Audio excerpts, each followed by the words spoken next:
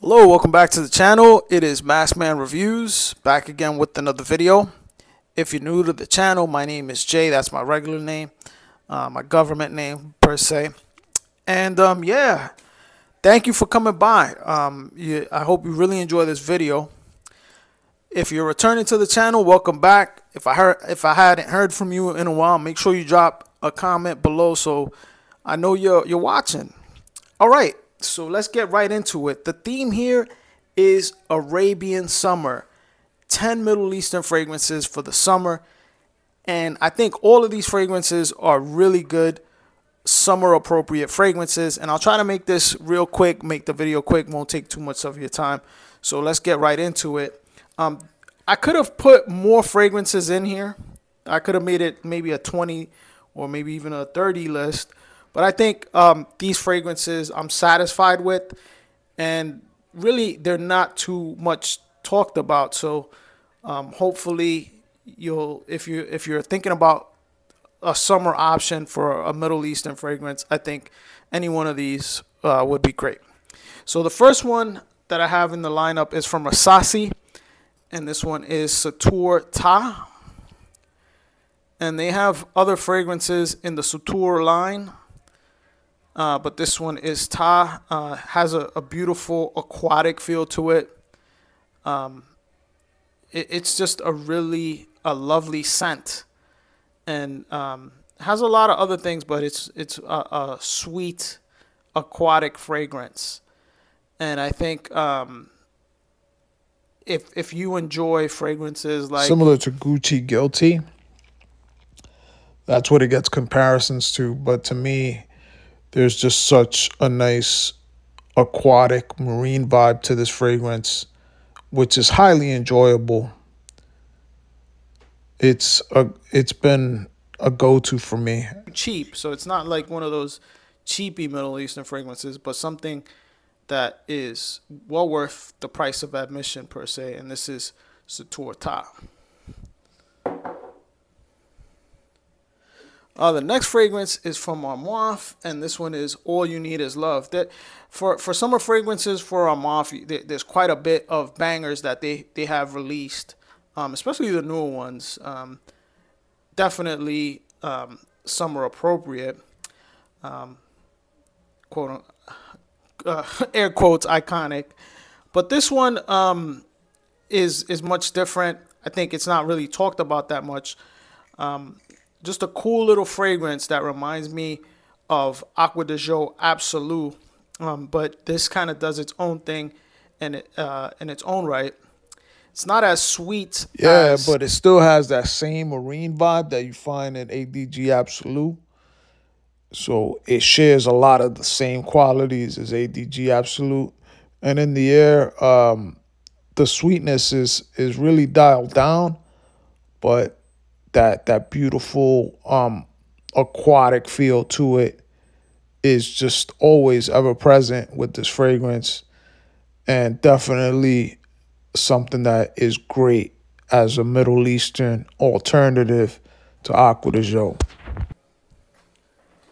The next fragrance was my scent of the day today, and this one is from Lattafa, and this one is Maahir Legacy. Really cool bottle with the horse head, and this is just one of those fresh and clean scents. Definitely linear, stays with the same scent profile, doesn't develop much, but it has a nice aromatic feel to it, similar to your garden. Feels almost kind of like you're gardening, and there's you have some citrus plants in the background, things of that nature. Really nice and fresh scent, which is quite nice.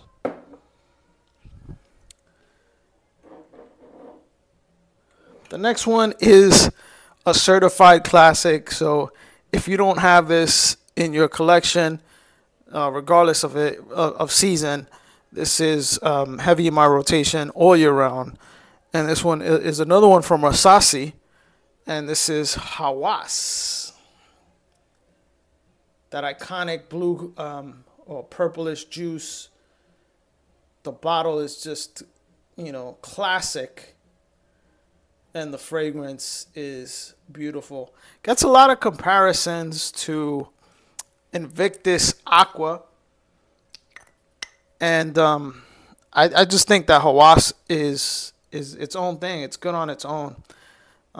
After trying Invictus Aqua and its many variations, I do see this being kind of in that scent profile, but Hawas is very unique and something that, as far as fragrances are concerned, it's just a staple.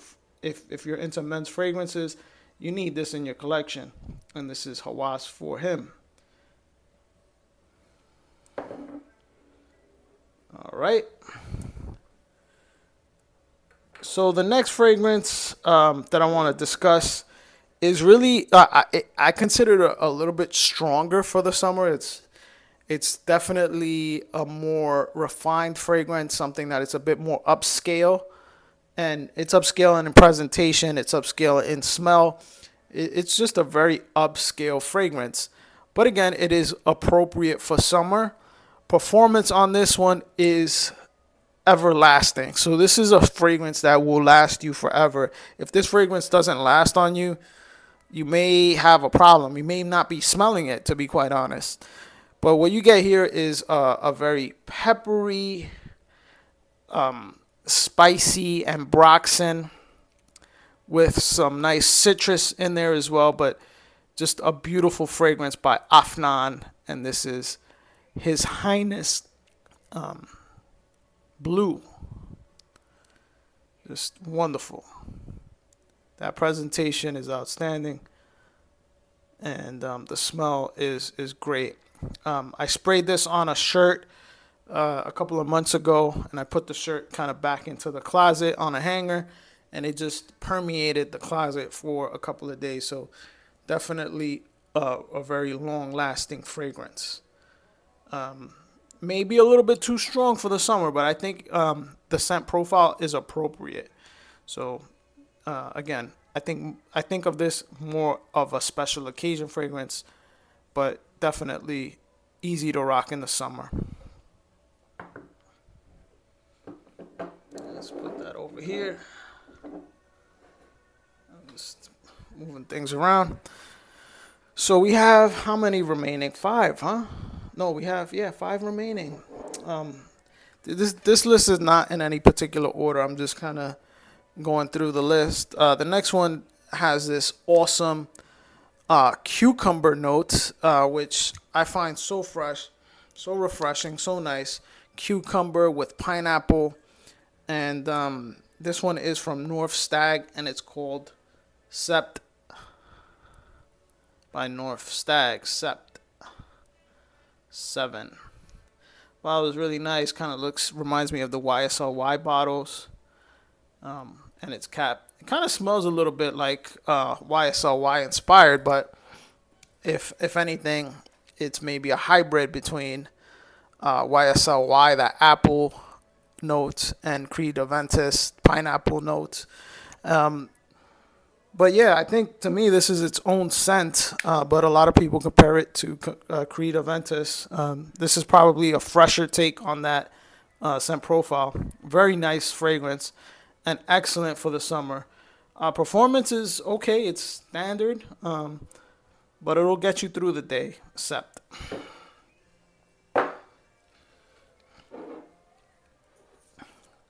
The next fragrance is from Al Haramain, and this is Amber Oud Blue Edition. As you could tell, I put a little bit of a dent in there. Very nice fragrance, very good for the summer. Has that blue vibe, that new school aromatic fougere.